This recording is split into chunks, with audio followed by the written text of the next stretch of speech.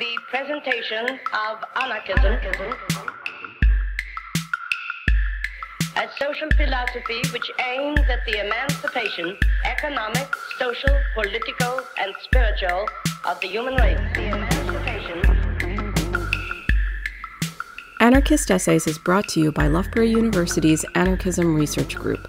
For more information on the ARG, see the link in the show notes or follow us on Twitter at ARGLBORO.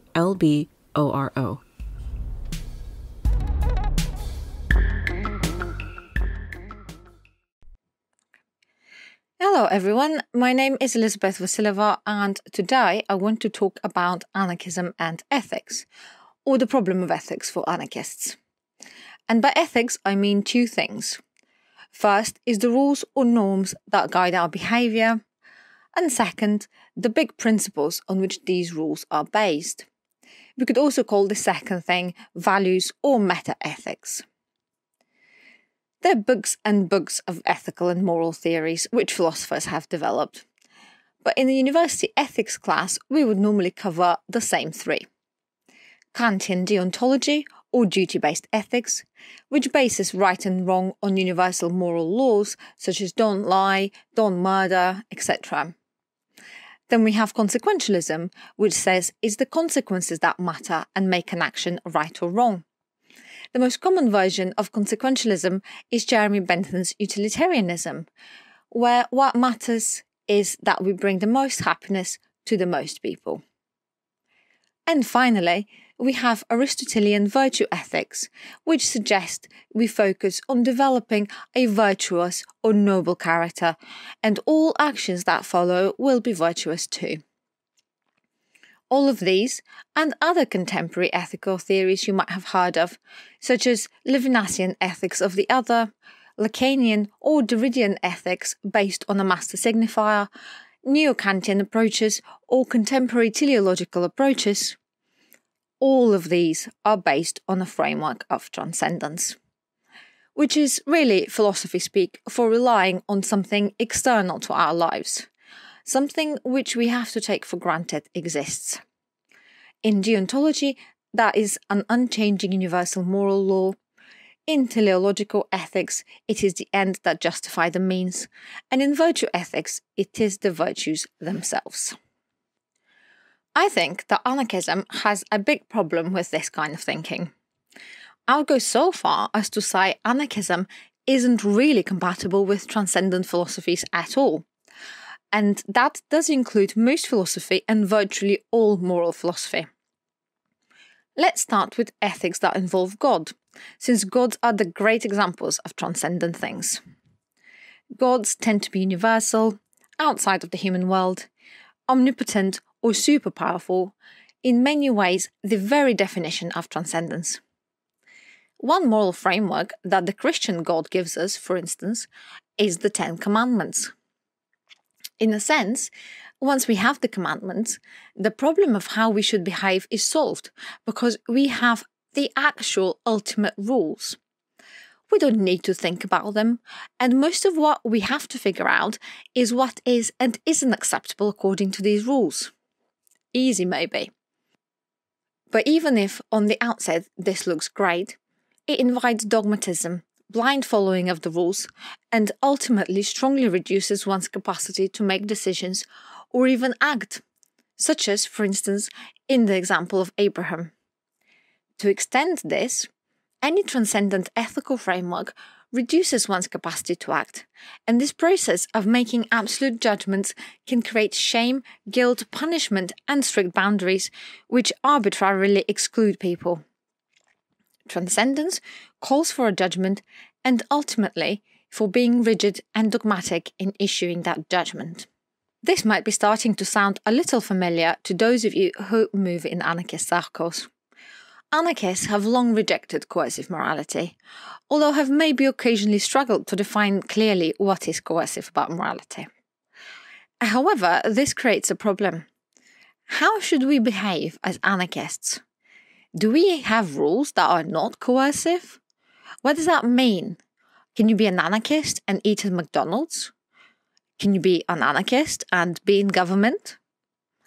Can you be an anarchist and make everybody else be an anarchist so that we have an anarchist society.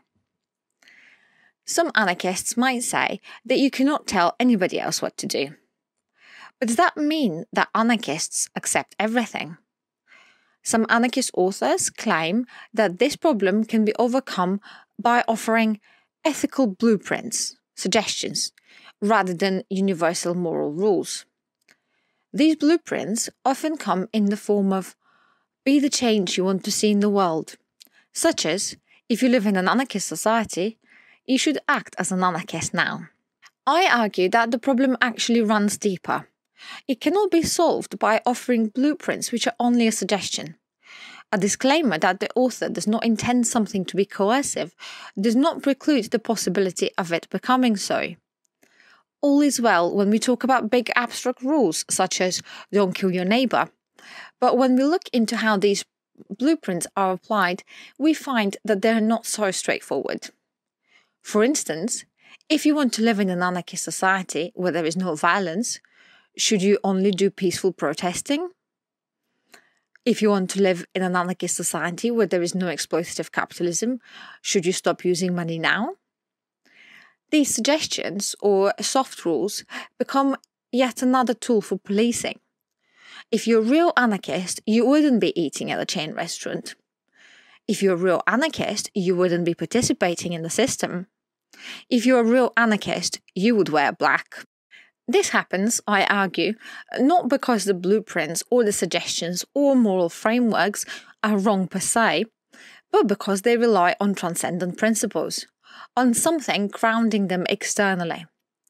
If suggestions and blueprints still rely on transcendent principles, they ultimately create the same problem for anarchist politics as strict moral rules do. In other words, forcing someone to follow a set of rules has more or less the same effect as suggesting a set of rules they should agree to follow if they still want to be accepted as an anarchist. For a lot of anarchist circles, the transcendent element is something like the ideal anarchist society. This is why you might hear people talking about creating the society you want to live in the here and now. Judging people's actions based on a future imagined utopia, for all that it can be optimistic, hopeful and galvanizing, pushes us towards dogmatic ideologies and nurtures distrust, rigidity and simplicity in the way we think about ethical behaviour. We'll call this the problem of normativity. These ethical frameworks also rely on somewhat fixed and essentialist assumptions about ethical subjectivity. The idea of subjectivity looks at how much control we have over our actions, or whether there is even a we or an I when it comes to making choices. Western liberal subjectivity imagines that we are all individuals with complete autonomy, that we behave predictably and rationally. This way of understanding ourselves is important for a lot of moral philosophy because it focuses attention on what the right choice is in a particular situation, and therefore who can be blamed or punished for making bad choices. These philosophies don't often like to consider the way the world controls choices, and the way we are given paths to walk before we're even aware we have made a choice. Transcendent philosophies, ones which have a set of fixed principles or rules, automatically measure people against these rules and always empower the people who are either righteous or in charge of enforcing the rules, or perhaps rarely both.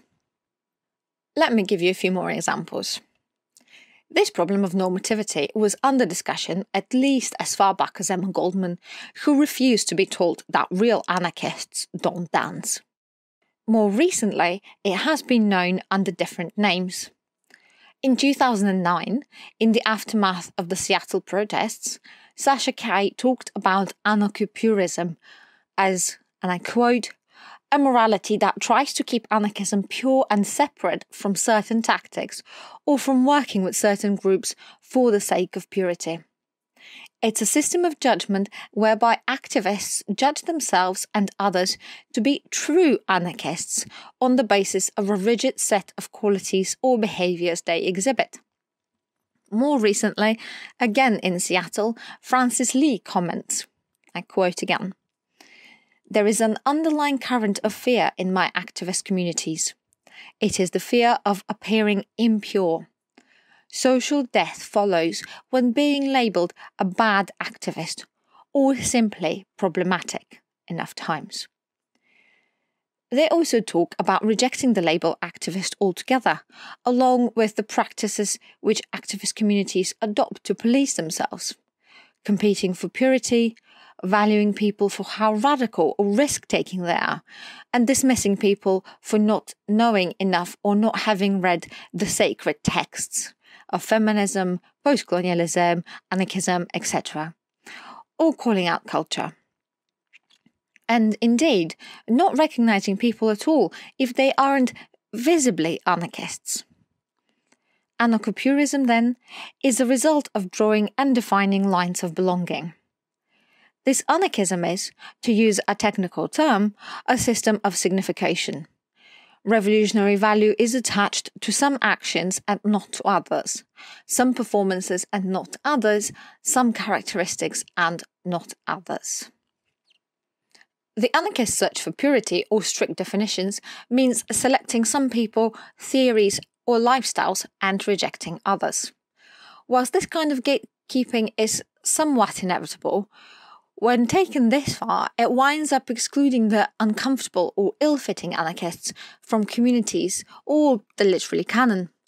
The Invisible Committee put this very clearly. Since the catastrophic defeat of the 1970s, the moral question of radicality has gradually replaced the strategic question of revolution. That is, revolution has suffered the same fate as everything else in those decades. It has been privatized.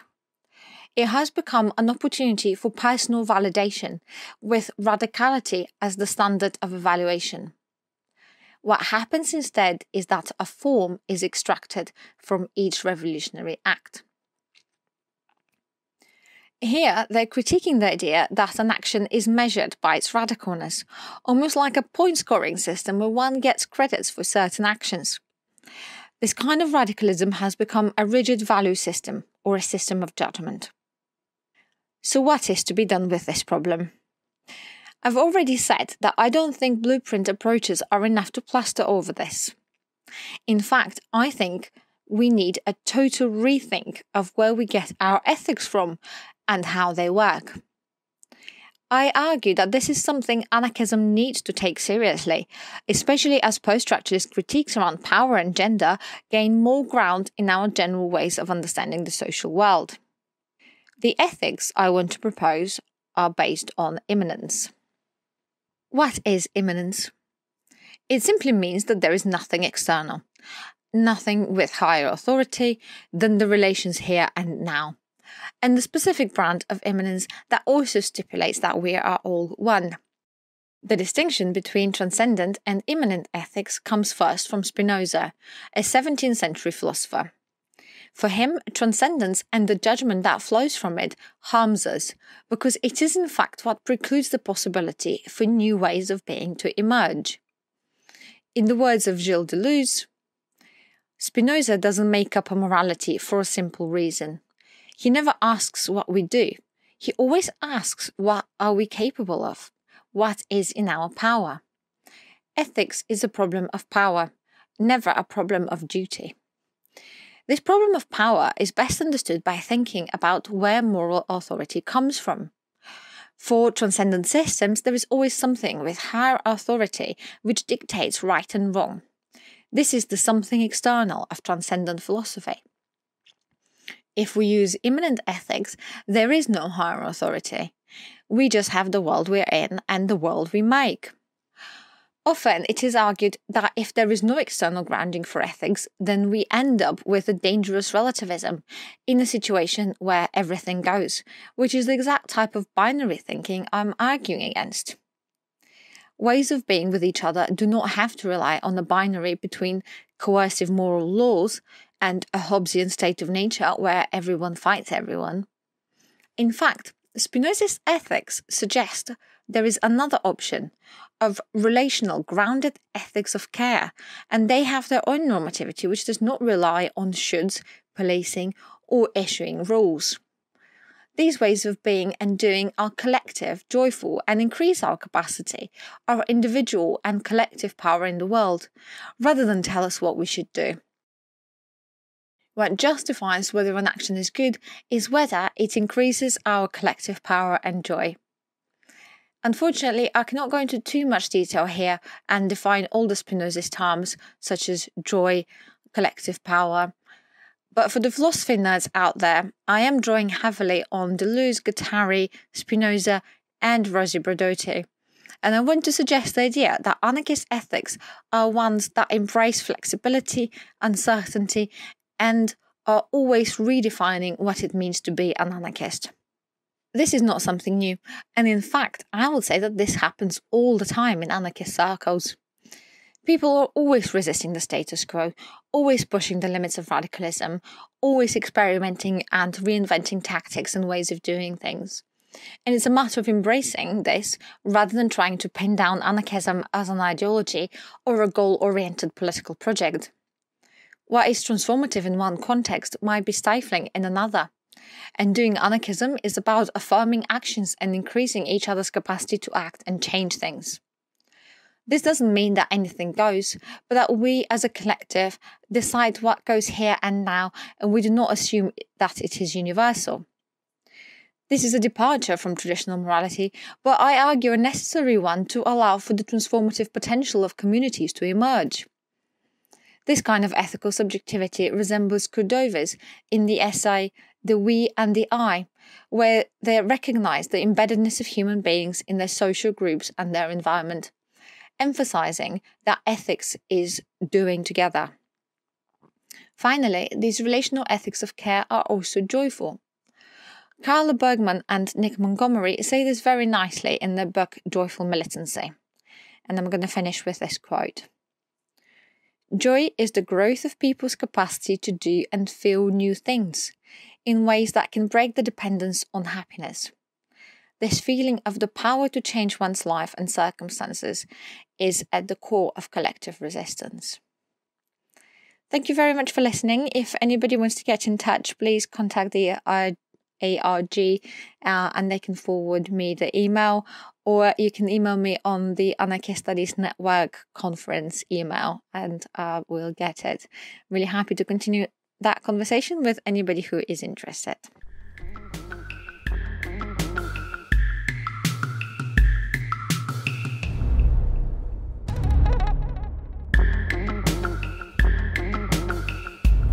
Thank you for listening. To help others find Anarchist Essays, please rate and review us wherever you find your podcasts. And if you're interested in anarchist ideas, why not check out the journal Anarchist Studies? For over 20 years, Anarchist Studies has been publishing original research on the history, theory, and practice of anarchism. For more information, visit www.lwbooks.co.uk/anarchist-studies.